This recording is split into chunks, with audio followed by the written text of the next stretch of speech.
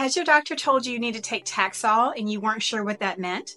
Well, today we're going to talk about a very common chemotherapy drug called Taxol or Paclitaxel. Well, welcome back to my channel. I'm Dr. DuPont. I'm a board-certified gynecologic oncologist, and I'm passionate about educating women on how to live healthier and longer lives, and I believe that begins with great health.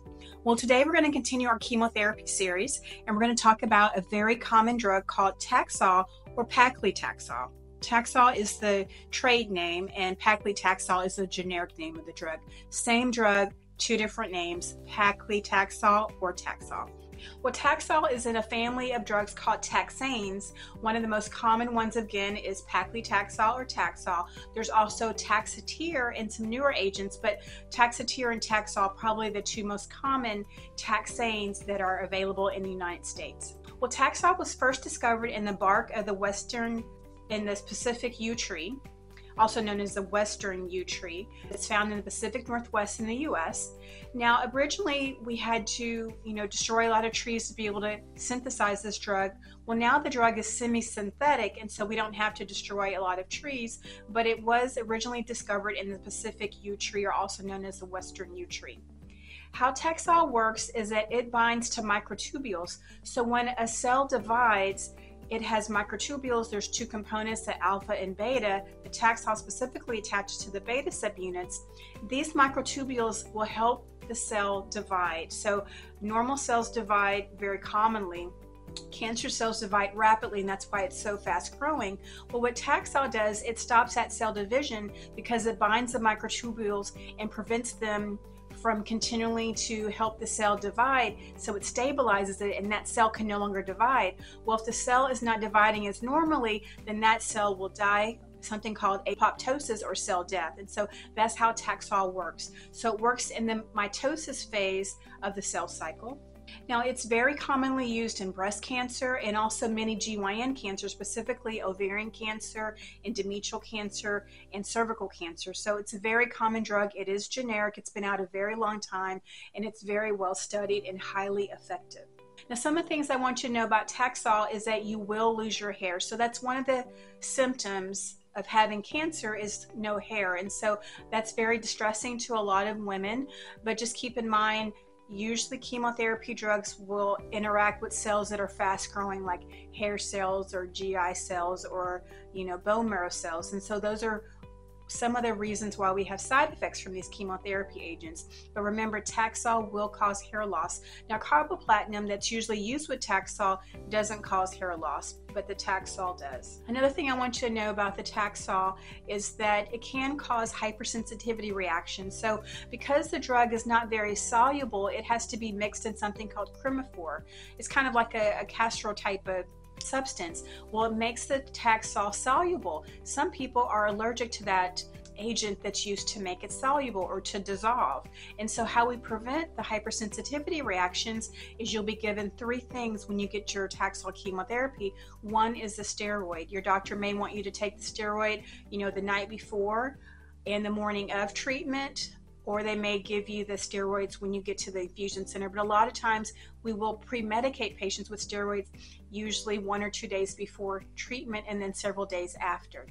Another thing that we do, we'll give you an H1 blocker. So that's an antihistamine, such as like Benadryl. That's one of the most common ones we use. Now remember, Benadryl can be sedating. So if you're given that in the infusion center, you get drowsy all of a sudden.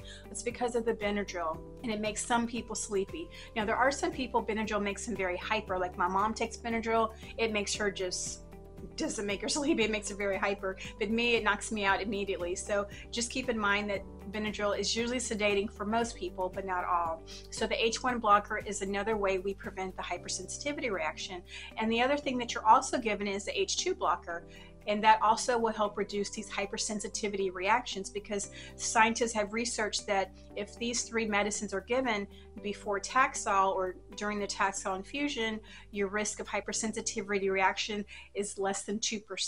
So the H2 blocker is usually Pepcid that we use. You can use Tagamet, but usually most of us will use Pepcid or famotidine. So H1 blocker, H2 blocker, and a steroid is what we use to prevent the hypersensitivity reactions. And mainly it's because of that cremophore, because it's very hard to dissolve Taxol, and some people are allergic to that cremophore. Other things that I want you to know about Taxol is it can also cause myelosuppression, very similar to carboplatin and Taxol we talked about earlier. And what myelosuppression means is that your white blood count will be low, your platelets may be low, and you may also have a low hemoglobin. So it does affect those bone marrow cells, again, because those are usually growing rapidly. Taxol can also cause nausea and vomiting, and so it does affect the GI system. So things in the GI system usually are also growing rapidly. So those are some of the side effects that patients experience. Well, now we have a lot of great pre-treatment, so people don't get as sick as they used to from a lot of our common chemotherapy agents. Another of the GI side effects you can get is mucositis. You can get mouth sores, and that's very distressing for patients, but those are some of the side effects to the Taxol chemotherapy. The other thing that I want you to know is Taxol is usually given every 21 days or weekly. It depends on the dose, and it depends on the cancer that you have, which route your physician will choose. But just keep in mind, it can be given in many different dose schedules. It can be given intravenously, can also be given intraperitoneally for patients with like ovarian cancer, primary peritoneal cancer, or fallopian tube cancer. So just remember, usually it's given intravenously, but can also be given intraperitoneally.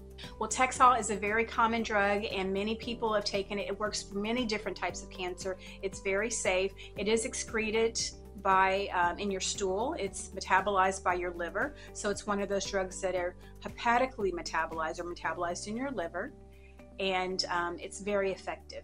Now, I did put together a chemotherapy tip sheet if you're interested in some of the things that patients have asked me over the years and how to be prepared for your first chemotherapy visit in the infusion center. So if you're interested, click the link below to get that tip.